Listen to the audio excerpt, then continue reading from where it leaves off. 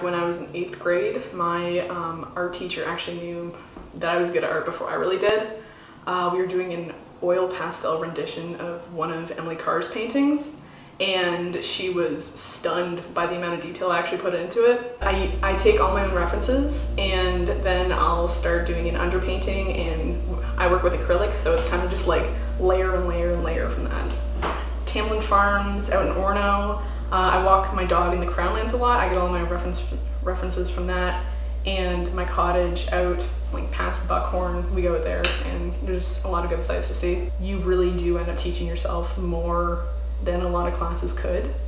And honestly, go to galleries, pretty much like grab as much input on the type of stuff you want to work on, try different materials, and yeah, just keep practicing.